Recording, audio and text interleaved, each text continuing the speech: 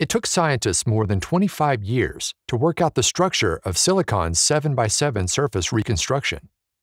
Since reaching that milestone, experimental and theoretical studies have supported that this reconstruction produces a conductive, metallic surface.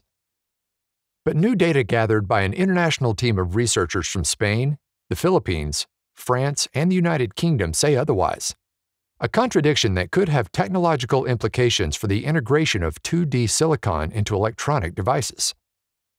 The most widely accepted picture of silicon 111's 7x7 surface reconstruction is the so-called dimer-adatom-stacking fault model.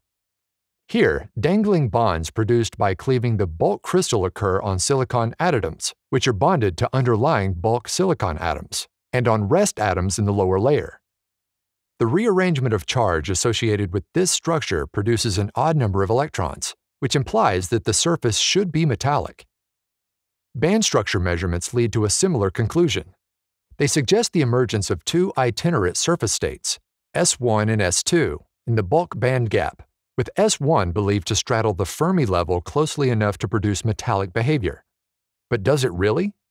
If the S1 state does cross the Fermi level of the 7x7 surface, the international team reported, then mapping the momentum of emitted photoelectrons as a function of the initial state momentum would produce a map of the 2D Fermi surface itself, and mapping at different photon energies would essentially produce the same picture. But that's not what they observed. Using angle-resolved photoelectron spectroscopy, or ARPAS, they found that this mapping produced three different angular patterns at three different photon energies. The upshot is that S1 and S2 are not itinerant band states, but are actually localized to the atoms and the rest atoms of the 7x7 surface. They do not cross the material's Fermi level, lying well below, indicating that the surface is not metallic. The findings suggest that interference effects caused by photoelectron diffraction might be more important than previously thought. Integrating these findings with other emerging data could provide a more complete picture of the electronic properties of 2D silicon and possibly other quantum materials.